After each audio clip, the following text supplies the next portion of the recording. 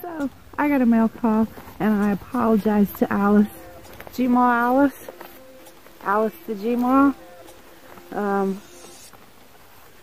This came a couple days ago, and I was busy, and I was been backlog on getting videos out, and you know, I sleep like marathon sessions, and so then I wake up, grab coffee, and try to watch 10 or 30 videos, and then go get chores done, and then steal Kershaw.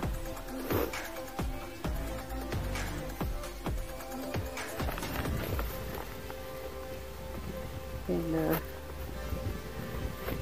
I met Alice through Bones Yard, Mr. Bones Yard over there during the Army Man Wars.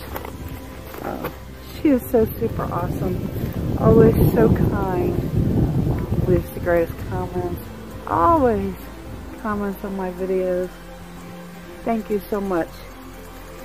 She makes these really cool storybooks for her grandkids, and you know, when we were kids we had to read old-fashioned books. There was no smartphones and home computers or laptops or tablets. There was none of that. The first home computer I remember is in like 1984 or 1988. The old compact or old IBM 8088, which you had to learn the HTML to do anything on it. The real floppy disk. And there was no color cards and none of that stuff. Yeah, we still had old-fashioned typewriters in school. So, what did she send me? Well, first, here's the note. It says, stand by.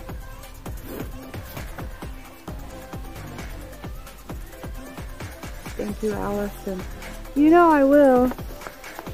I don't know about setting a fire up here yet. I'm going to have to build me a fire pit and clear the leaves and brush out. I certainly don't want to start a fire up here. Jimmy would kill me. James would kill me. But she sent me some old Fatwood. Oh yeah. So we're going to have to definitely look at that. Oh my goodness. That is a huge piece. That's like a ham hock.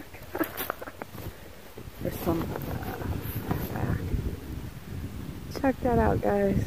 And there's still more in there. She's super awesome.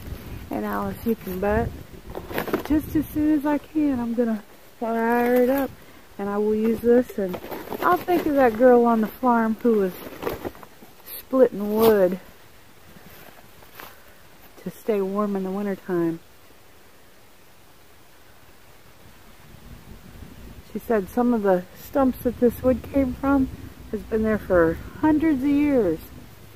So you know that stuff will burn up really nice. And Alice, I thank you so much for your friendship.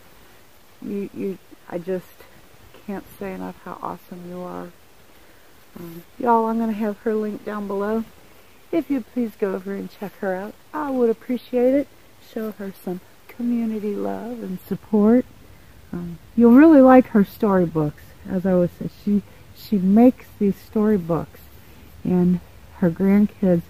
So every time you read it, it can be a different story as long as you use your imagination. But you got to see them. They're really cool, and I love that kids are not always wired, you know, with cords attached and their heads buried in their tablets or cell phones or laptops or whatever. Okay, so now I've got a shout out